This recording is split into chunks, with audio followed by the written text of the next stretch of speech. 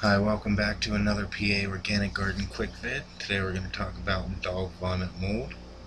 It's also referred to sometimes as scrambled egg mold. As you can see, it does look a little bit like scrambled eggs or a pile of dog vomit laying in my yard. It tends to grow in humid weather, warm, muggy.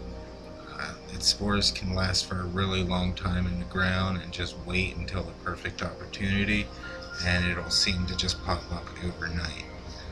It'll eventually dry up and become an unsightly grayish black, just not as pretty as it is right now. Most people don't like the color of it. I love it, and as you can see, it kind of looks like yellow rice, maybe in mashed potatoes would be the best way to describe it. It's not a typical mold. It doesn't have any chitin in the cell walls, and it actually moves at stages of its life, so it's kind of odd in that way. You don't want to throw it in your compost bin to dispose of it unless you're hot composting at high temperatures, because the spores will last. You can see it's growing between my compost and my sunflowers.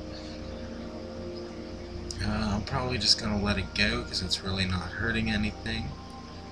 As I said, I think it's pretty anyways, so why not? That's it for today. Thanks for watching. I'll see y'all next time.